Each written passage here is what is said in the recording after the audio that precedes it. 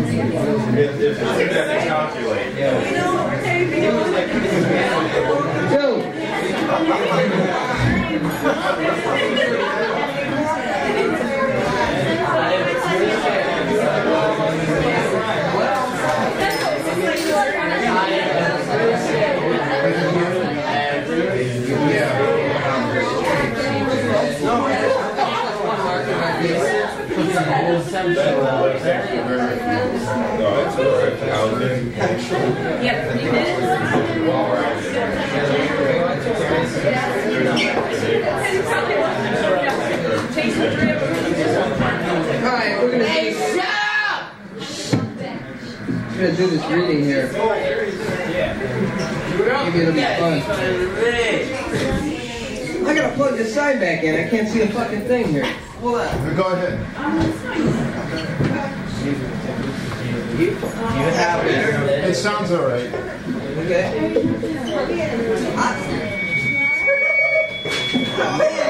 What happened? Hold on. Got it. Hold on.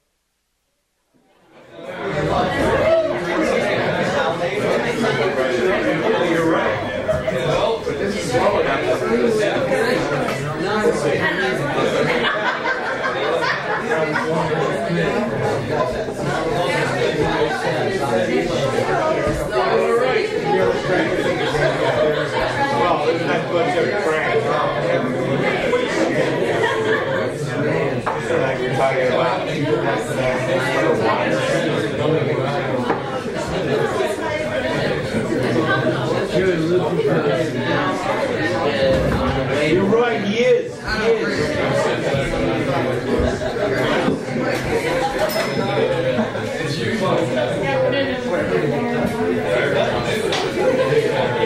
Alright, here it is.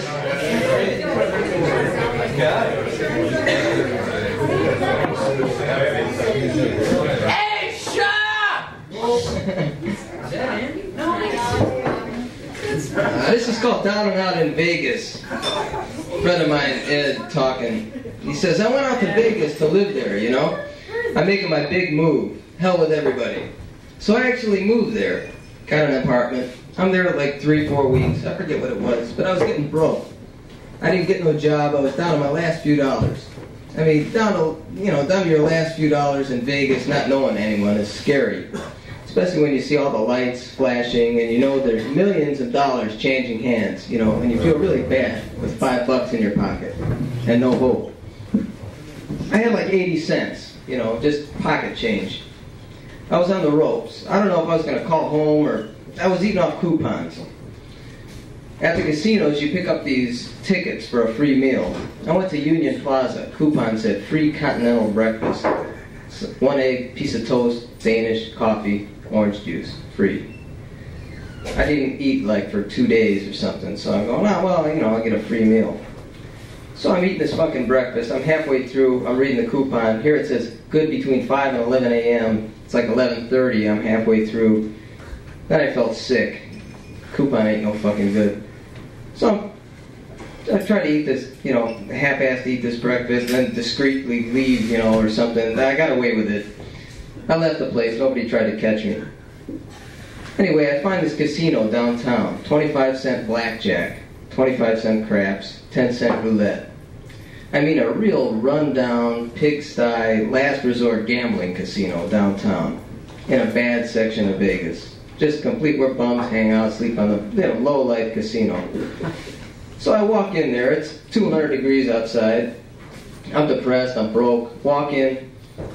It's fucking hot in there. The only casino in Vegas with no air conditioning.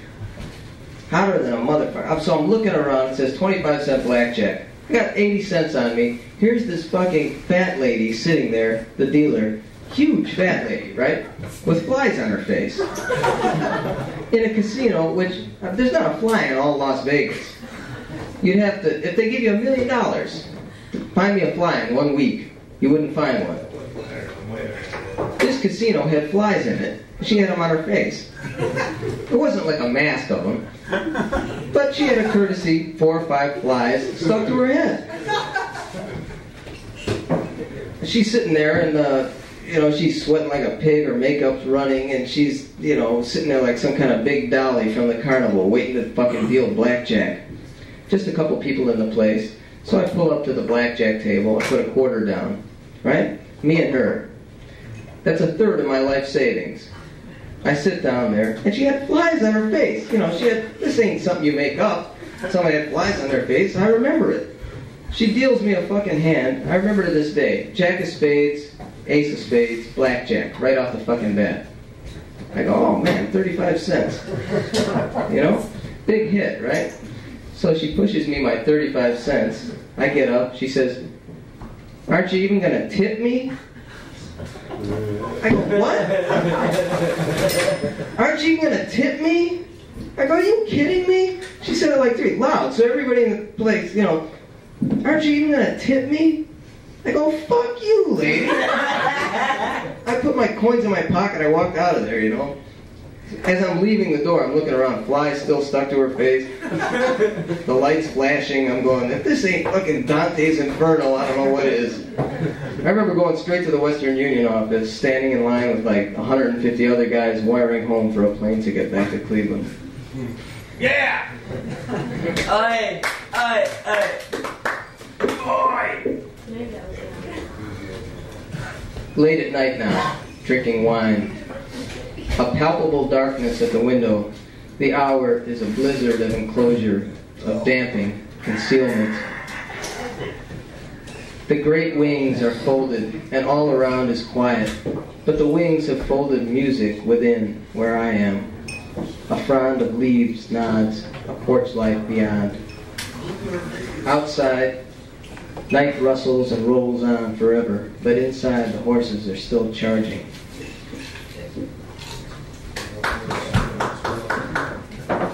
Pink Flamingo. Richard wanted to get out of town for a week or 10 days, hole up in some little place on the Jersey Shore and do some writing. So I gave him a ride down there Friday. The season hasn't started yet, so we figured we'll find him a cheap room, no problem. Someone had mentioned Seabright, so we went there first. We drove the whole strip and didn't see a motel. But we were hungry, so we doubled back and found a place to eat. Before going in, we sat in the car and smoked a joint. Across the parking lot was a 4-story steel skeleton holding motorboats in dry dock. Small white craft under blue tarps, like a knick-knack display. A guy on a forklift was wheeling around, lifting them down and then replacing them. I was thinking what a strange job he had, bringing down a boat whenever some rich couple came in, putting it in the water so they could float around in it for a while, and then putting it back when they were done. He was like a librarian of boats. After lunch, we drove to the next town and failed again to find a motel, so we kept going. As we neared the end of the strip in the town after that, we decided to turn off the main road and wind through the back streets. The back streets were tree-lined and full of blossoms, and although we saw apartments for rent, there were no motels, cheap or otherwise. I said, this is crazy, isn't it? Anytime I drive through some out-of-the-way place, I see a cute little joint that I think, boy, I'd like to come here for a couple weeks in the off-season, hole up, and do some writing. Here we've driven through 50 miles of coast, through 3 towns, resort towns, and we can't find a motel. Next was Asbury Park. Richard said, let's get off the strip before we get to the end. There's got to be something here. We found a welfare motel, and Richard went inside and talked to a couple guys who looked from where I was sitting as though they just happened to be sitting there, out of work, waiting for anyone to come in and ask them anything. Around the court, half the doors were open, and kids were spilling out. A young couple staggered from the dark of their room to the light of day, apparently involved in a secret discussion of something so specific that their secret would have been safe in headlines. Richard came out. What's the deal? I said. They said they thought it would be $200 a week. We looked around the place, he from beside the car, I from inside it. A guy lobbed a beer bottle into the empty pool. Richard got into the car. We decided without saying so that the seediness of this place would be more a distraction than an asset. Let's see what else we can find, he said. Up the road we passed a young couple splitting hairs with the quick concealed gestures, all alone in the width of afternoon. On a parallel street I spotted a big blue house perched in tall command upon a short slope of tidy lawn. A sign said rooms. I said, there you go, perfect, and swung toward the curb. What's it called, he said. The Abundalife. The Abundalife Hotel. What? The Abundalife, go check it out. Some kind of vitamin spa or... He was across the street and halfway up the slope when he noticed the third sign. Bible classes daily. The passenger door slammed him back inside. Bible classes, he was saying. What's the matter? Get in there. Just what I need. That's exactly what you need. Are you kidding? Little spiritual direction? You'll come out of there a new man. Keep going, he said. 20 minutes later, we were rolling up a street of white frame houses toward the beach. Elysian Hotel, Hotel Jockin, Dulcet Inn. I squeezed into a parking space. Richard went into one of them, and I opened a newspaper.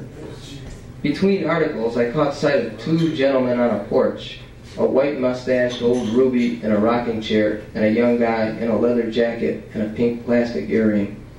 The young guy spotted someone across the street and stood up, called out, "Hey, Gina, how about a beer?" "What?" came a voice from beside me. I turned to see a strawberry blonde venturing into the street. She was barefoot. "You want a beer?" "Yeah," she said, and approached, carefully and chilly. She had the red, spongy face of a female alcoholic, and I must have caught her eye because she stopped in her tracks and tried to figure me out. "Hi," she said. "Hi. What are you doing?" "Reading the paper." "Oh, yeah? What's new?" "Gina, come on up here. It's cold," she told him. "Here, I'll give you my jacket." And she scampered past me up the wooden steps. Richard came back and leaned in the passenger window. "What'd they say?" $300 a week. "Try another one." He crossed the street toward the Halcyon house. I glanced after him and went back to the paper. Something ticked off the windshield. I lowered the paper. On the top step of the Valerian Hotel sat a fat man of about 30, staring straight ahead. I went back to the paper. I'll drink to that. Another tick, and then a skittering. Again, I lowered the paper and saw the fat man frowning in space. I raised the paper. Tick. This time, I kept still a moment and then lowered the paper just enough to be able to see over it. He was peering into empty air as he slipped a hand into the pocket of his khaki shorts and came out with a bottle cap. He glanced once my way, with the bottle cap poised between 2 fingers, snapped it to a skittering halt atop the hood of my car, and then returned his gaze to the street. I raised the paper and tried to concentrate. It seemed like Richard had been gone a long time. I turned toward the Halcyon house, a collection of odd collection of folks on the porch. He came back laughing and leaned in my window.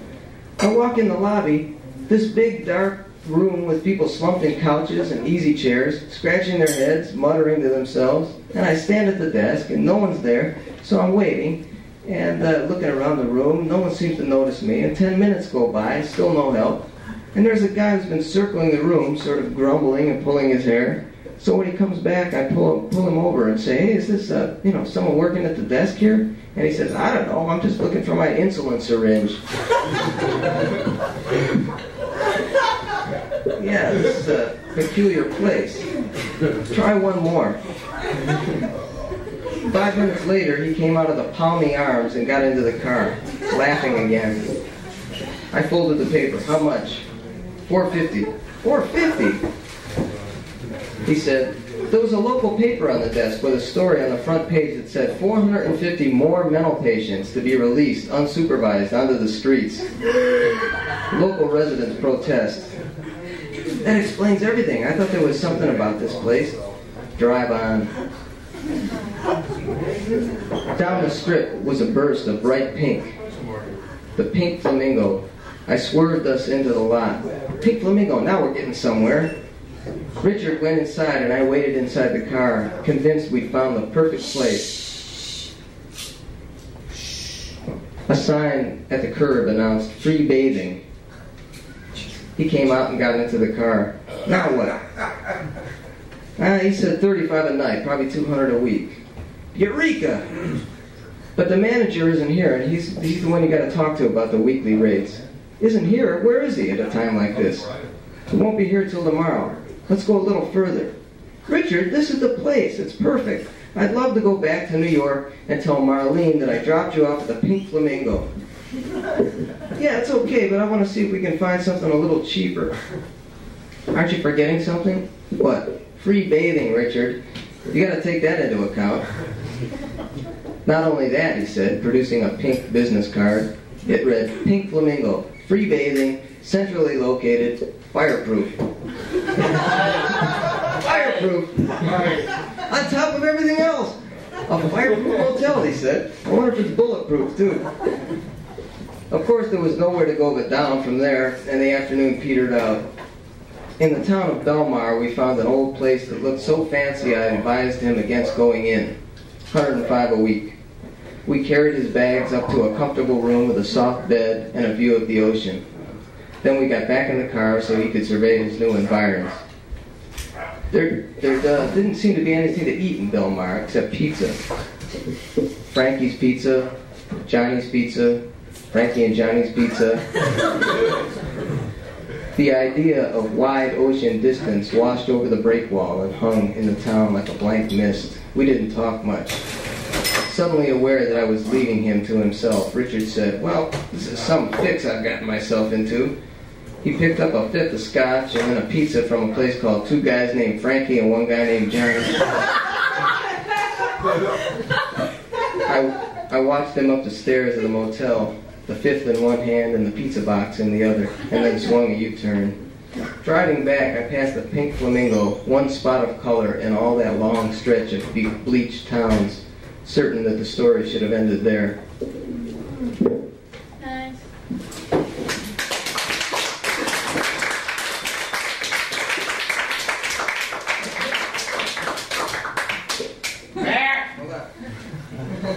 You're no one.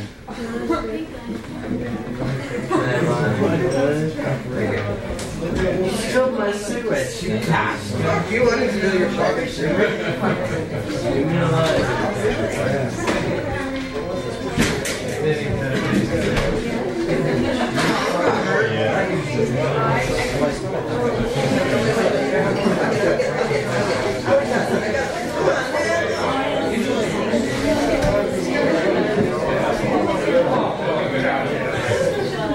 Make some more, man.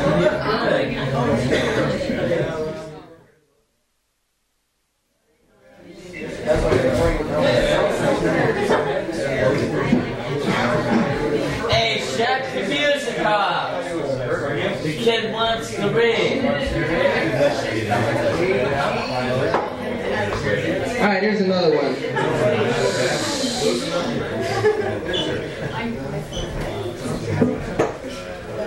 Ed says, I ain't talked to Jenny in like 3 days. Ed, why don't you forget her and try something wholesome, like a, I don't know, like a computer date or something. I tried that. What, recently? You tried a computer date? No, about 10 years ago. At the time, it was like $5. They send you 3 names of girls and 3 phone numbers. You fill out a questionnaire.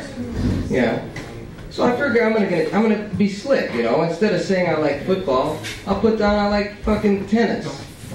Instead of, going to the racetrack, I'll say I like to read classical books or whatever. This way I meet a refined broad, someone that's not a dolt like me. Anyway, I got 3 names. One laughed it off and says, well, I don't need any dates. I'm beautiful. Me and my girlfriend did this for a lark. The second one was a wife of a Northfield jockey. Another one to blow off. I go, what the fuck? So finally, the last one, some little Jewish girl in Beechwood, right? Nowadays, I would never do this. I actually went to her house, and her family, like her brother, father, mother, sitting at the couch, waiting for me, like, for the handsome prince to knock on the door. You have nice hair. Thanks, brother. Now I realize they must have been totally scrutinizing me. Like, look at this. Who's this fucking guy come from? I didn't even think about that. How naive could I be? I was like 22, and I walk in there, and here she is, sitting on the chair, waiting for this blind date, so they could all look at me.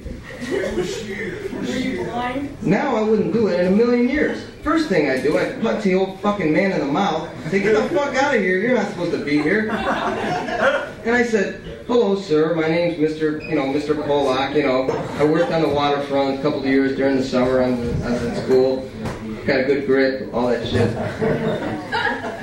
And this girl, she's like 5 feet tall, not particularly fat, but just dumpy, thick glasses, about 9 coats on.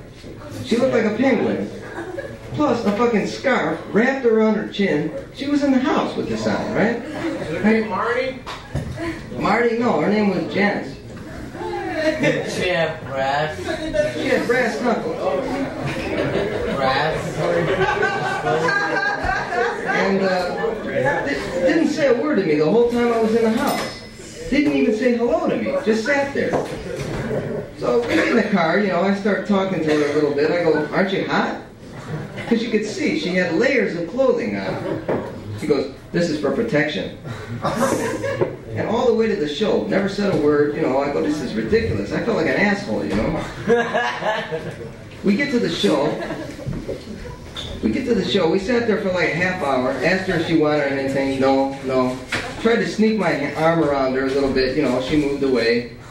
Just sat there, staring at the screen. I go, holy fuck, what a personable broad this is. I ain't no winner, but... So I'm sitting there, and, I'm feeling more and more like the worst asshole every minute. I'm like, well, an hour and a half. She don't say a word to me. Just sitting there frozen, like I'm gonna touch her, And I went to the bathroom. I'm washing my face, trying to get my wits together. Fuck this, man. I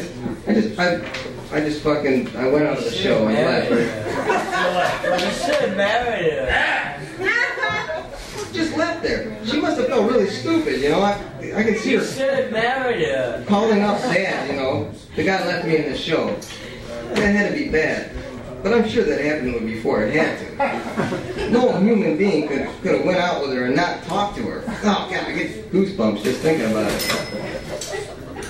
Maybe your thing was perfect with her. I didn't say it wasn't.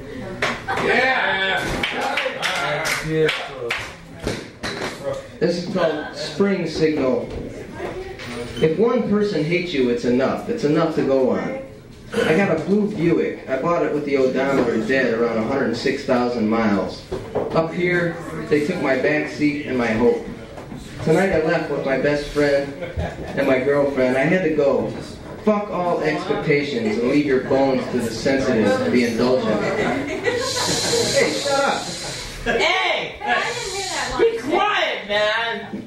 The stupid kid's trying to read. Okay, shut up, you can't hear Robert.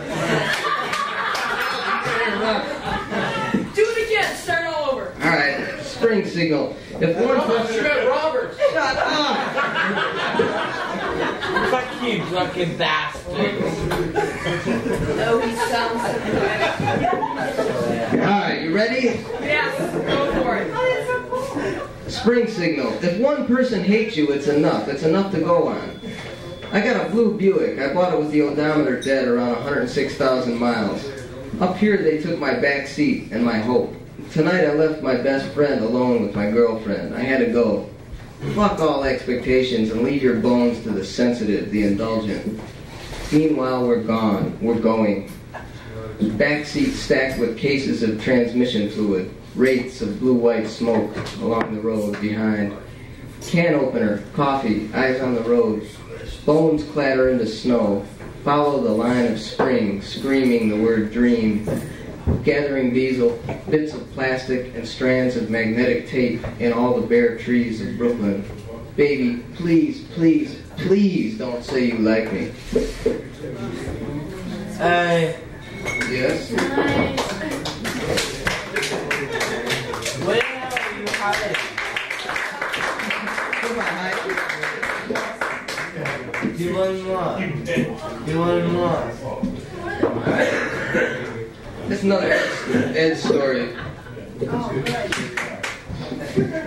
He says, I ever tell you that story about my mother winning the lottery? Oh, yes! I love it. This is hilarious. He says, I ever tell you that story about my mother winning the lottery? Your mother? No. Amy loves it.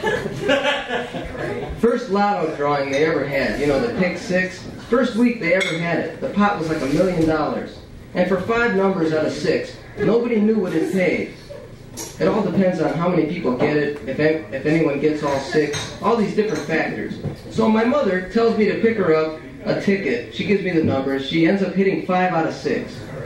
I watched the drawing on TV. I figured, holy shit. 6 out of 6 pays $1 million. 5 out of 6 gotta pay, I don't know, who knows, 10 grand, 50 grand. So I go back to the convenient where I got the ticket. Can't cash it till the next day, but they run it through the machine. It tells you what it pays. They got a computer, right? So the computer says 5 out of 6 pays $3,900. I was a little bit disappointed, but still, you know, my fucking mother, all these years working herself to the bone in these restaurants, taking care of the family while my old man's out drinking. This kind of thing never happens to her. She's going to be overwhelmed. I was so happy for her, I decided I'm going to draw it out a little, build up the suspense, right? I called her up. She's all excited she even hit the fucking thing at all. She got no idea what it pays. So I said, Ma, I went to convenient. I found out what the ticket pays. Now, don't be disappointed. It pays $700. Right away, she's, oh God, Eddie, is that true? $700? I can't believe it. First thing she ever won in her life. I'm going, yeah, I hope you're not disappointed. Oh no, I'm not disappointed. Okay, I'll talk to you tomorrow. I hung up the phone, I waited about 10 minutes. Call her back. I said, Ma, I lied. The ticket doesn't pay $700. She's, oh, doesn't it? I said, no, Ma, I'm sorry. The ticket doesn't pay $700. It pays $1,000. She's, what, Eddie, please, did it really pay $1,000? I go, yeah, $1,000, even. Well, good night, I'll bring the ticket over tomorrow. Sure. Right.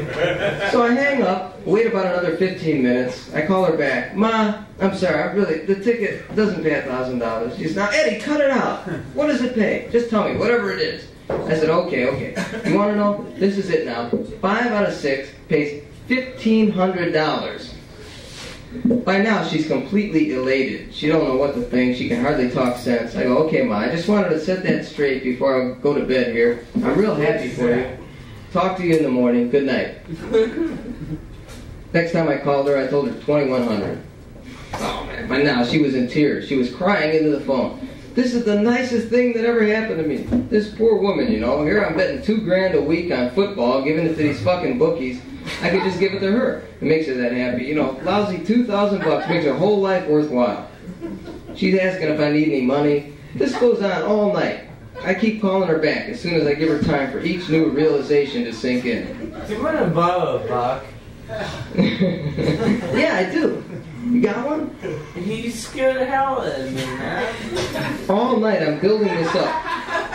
My mother's completely broken down. My sister's over there. Both of them are crying, holding one another. My mother's talking about how now she can pay off all her bills. All that I'm calling her back saying, "Ma, sorry, I made a mistake. Did I say $2,800? I meant to say $3,200.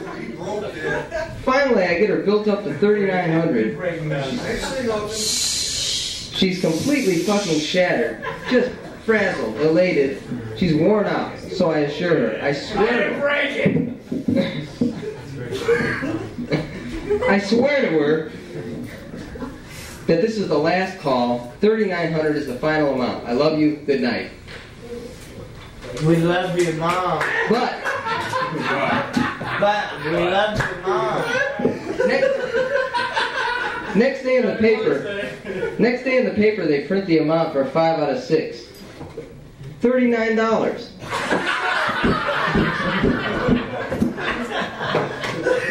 There's a little article about how the computer's made a mistake. $39. My mother called me right away, trying to play it off. She's going, "Oh, that's okay, Eddie. At least I got something. There's always next week." Eddie, we're gonna save you. I couldn't even talk to her. After all the...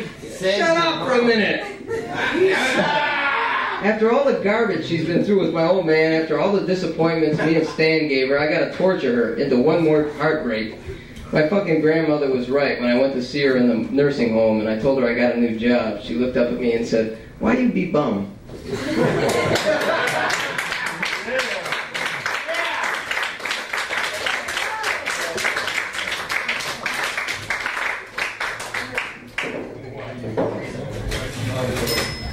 How long has that been?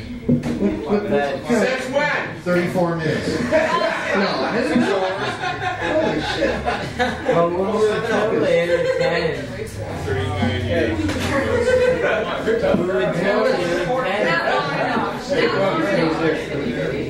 Hold on, I need a cigarette. Are you smoking all that cigarettes? 3 days. 10 hours.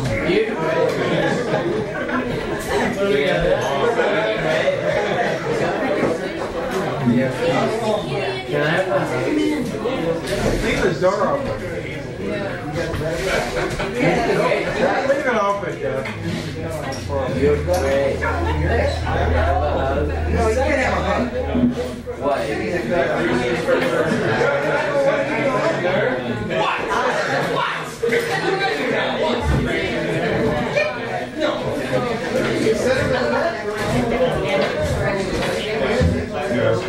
Alright, I'm just going to read 3 little more quick things here. This is a collaboration with Richard Hell. Ready? Richard Hell, yes. Alright, well I won't call him no more then.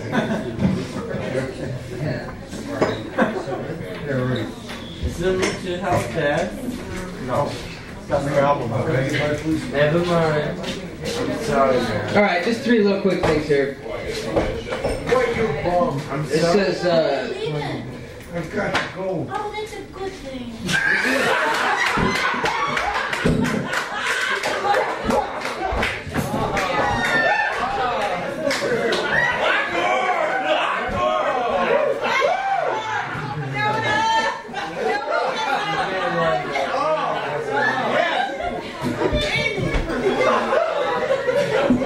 Nice shot, Sparky. Nice shot, Sparky.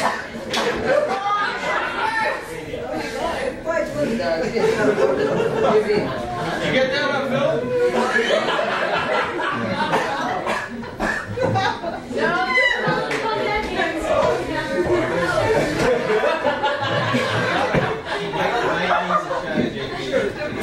alright, here it goes.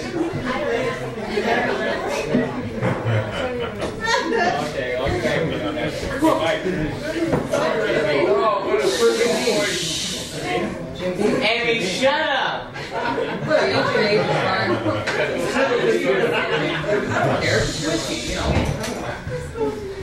Catfoot and creeping. What is it? Who's there? The rooftop spread with broken glass. Did you catch up with her?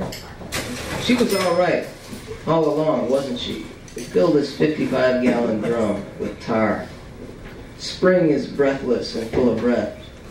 Beyond our ruined balcony, the sky is stratified and widening over everything else. The dribbled moon hangs. I don't want to know. White and redundant metaphors grabbing at me like so many hands out of the walls of a Polanski movie. Like this, self-referring. Let me be. Set me free. Release me. To be caught in the moonlight. Because the blue of moonlight is just the beginning, like the pink in a white wall is just the beginning, right? I met her in a junkyard. She pulled me into the back of a big old Dodge and the war began. One tall, skinny tree in the moon, out the back window. The sky washed like itself onto clouds like the ghosts of sands. So what? I just absorbed her, rewrote it, and now she's walking around somewhere I can never touch, and I am howling at the moon, which is just another word for her, which is just another word for my fucking blood, which wants to fall from the sky for 40 days and 40 nights, while some grateful, humble dimwit, lone survivor navigates it, a fool whose destiny will be the stuff of legend in the interminable future.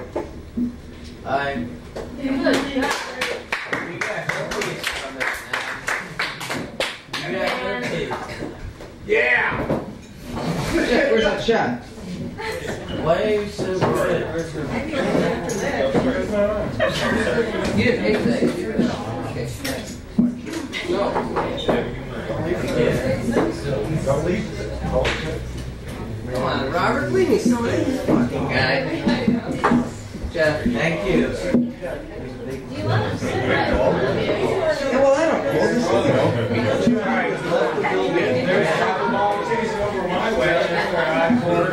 all right, this is about a little. This is about a little encounter I had in an airport recently in New York. Driving back from the airport to veils of greenery and gold. And I'm going to start it again. Driving back from the airport through veils of greenery and gold in the haze of summer's eve, spilling down around the curves and shifting up into Fifth on the straights, driving fast and slotted from lane to lane, blown above Brooklyn's factory of the dead, a rolling sea of gravestones in the particled light of summer's eve. Another thought from my heart to think, another of beauty's bewildering forms. Another secret future to treasure, like ice in the bank of melting possibilities. Another perfume, another debt. To the left, the checkered tanks of oil. To the right, above the distance, the flat gray-blue cutout of Manhattan's skyline in the sunlit haze. The banked blossoms go by quick, dying with the blossoms again. The past flying out behind like a diaphanous rag. The future inchoate inside him, the present a mere observation, flashed with spring. I have this rag. Yes. Back with blossoms. Sorry about you, sir. It's on your tab, Robert. Robert, do you have a really Read one more. I'm going to read one more. You got it exactly right. You are God. You are God. This is another collaboration with Richard Hell. It's called The Rain People. Alright, shut up for just one more minute here. This thing will be over. Alright already. How do you know Richard Hell? Yeah, that's what I want to know too. How do you know him? I don't know, mysterious circumstances. There you go. Blood brothers. 1-900 FL. The Rain People. The rain came. The rain came, and I was kind of glad it did. Not only for the coolness of it, but finally for a change in the light, a break from that steady summer milk train, and a change in sound, a sound higher and wider than the sound of the street, for a change. The sound of water falling long and free and slow to find its way tripped up and fast through the leaves to the ground. It was tough in the apartment there, the two of us hashing it out. Sinewy, is what it was, where the street was wide and opposite. I think of that race that's invisible in the rain. How happy it makes them when it rains. But they're by nature so mournful that at their happiest they feel only glad to be allowed to go to sleep. Clean white linens, cool, luxuriously tired, too tired to bathe, glad to be isolated and have the air smell good. The rain people's height of ecstasy. And on the sunny days they dry and scatter like dust, tiny flakes that coalesce again in the walls of rain, out among the cattails at the edge of the pond with quarter-sized funnels popping up in the water between them. It must be the cloudy darkness. I was glad for the chance to wear a jacket again. I gave the bottle's cap a spin and set the table straight, turned the light off with a sort of a hush, and went out for a walk among them. You've got to walk 3 or 4 blocks while they check you out to make sure you're potentially as transparent as they are, meek and welcoming and unprejudiced. And then they make their presence felt, parting, streaming aside and fading behind, full of suggestions, hints that are all in your mind of the beautiful rain you're the home to. Memories you're not quite sure of rain time, like forest islands packed with the whispering ghosts of dogs. It's intimate to have your ear whispered into. It's intimate to have your skin rained on. When the wrong person does it, you know you're better off dead. And then my blood ran cold like a trickle down the spine.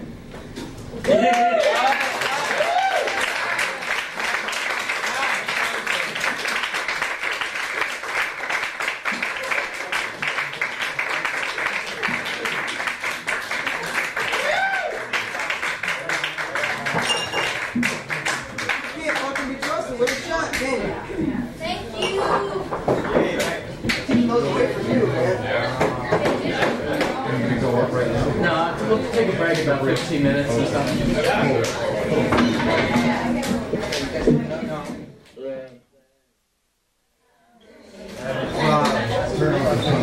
Frank got it. Frank got it. Right. Frank, the technician.